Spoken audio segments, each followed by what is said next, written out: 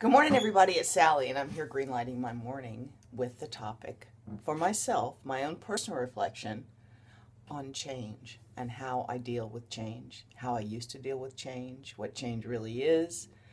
And it all started because of a meme that I saw this morning that was something I had not seen before. I love things.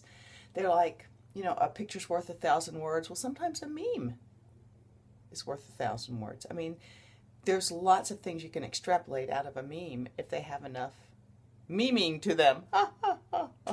Meaning. You guys know where I was going with that, right? Yeah, can you tell it's a good morning? This is the meme I saw this morning on a site called Growing Bolder, which is for us senior types, quasi-senior types. Maybe never going to be a senior type. And it says simply this. I'll show it to you. I'll put the link below, but I'll show it to you. Let's see if I can get so that I know that you're seeing it. See the ballerina? Yeah. The only way to make sense out of change is to plunge into it, move with it, and join the dance. By Alan Watts. Yeah. The only way to make sense out of change, that's the key word, to make sense out of change, is to plunge into it, move with it, and join the dance. I love that because, obviously I loved it because I wrote a big blurb about it on my Facebook page, and I'm going to read you this and I'm going to talk about it a little bit. I might as well move you down here so you can see me straight on while I'm reading it to you. I'll hold you right here. Okay. Change. It happens. So why not really stop and assess how you react to it? I love this thought. I struggled with change from my early childhood. I seemed to need familiarity for a sense of security. I was traumatized when my mother would move the furniture around in the living room, or the time she cut her hair from long, and she always wore it in a bun on the back of her neck, to a modern 1960s version of what women were wearing in that day. I am not that same child. With age, we must grow or petrify inside. I have learned you can't fight it. Change happens. It is a part of the nature of things. Making sense of change and how to live into it is different than acquiescing or folding, sighing, looking back, becoming bitter. Glide into the dance, my friends, for your own peace.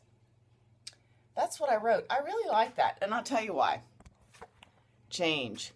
I hated change as a child. I didn't like it. I think it would just unnerved me. I didn't know what was stable, what I could have my solid footing on as a child. I don't know where that came from. I can guess different things in my household dynamic.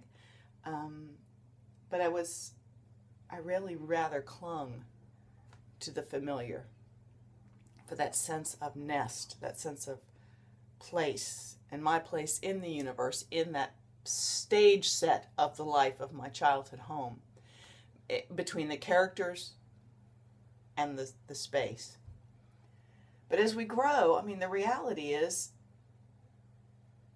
change happens. They say shit happens, change happens. Change is as unchangeable as anything else you can think of. Change is always occurring because nature is always growing, unfolding, and we are nature. We are natural beings. So life happens, and it's complicated and it's messy. But you can either dig your heels in and say, hell no, I won't go, or you can know when to fold them and know when to hold them. And that's not always giving up and giving in and rolling over. It's realizing that some things we have no control over. Most things we have no control over, and things can change and shift.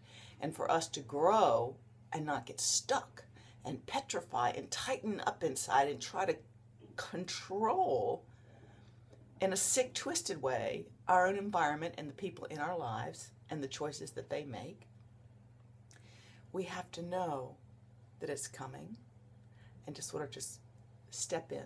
We've got to work on our releasing abilities. Our, yes, this is not maybe what I would want, in my best case thought of what I wish things could be, but at the same time,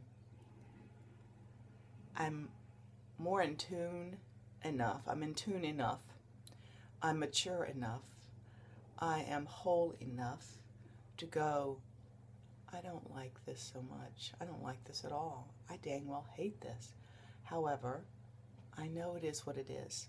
Or you can not do the hate thing if you don't need to. You certainly don't have to go there unless it's the last ditch thing you've got to release. But you can give voice to whatever it is you're feeling, struggling with, about letting go, and realize, for your peace of mind, not that it changes the scenario you wish wasn't changing, because that's impossible, but for your peace of mind and your peace of spirit, to accept the flow of life, accept the flow and shift and change of things around you, and learn how to plunge in. At least stick your toe in the water. There's that water. It might be a little cold, but you can stick your toe in it just a little, and then you can glide your foot deeper and a little more into the water, a little more, and then you might just, it's like sitting on the edge of the swimming pool. You might just slip right in. I hope any of you that struggle with change like I did, I want to encourage you, because it's not impossible to change your perception in the way you deal with change, and be able to even move from resistance to joining in and moving with, to actually embracing that life is new every morning. Nature is new and ever shifting. Humanity is new and ever shifting.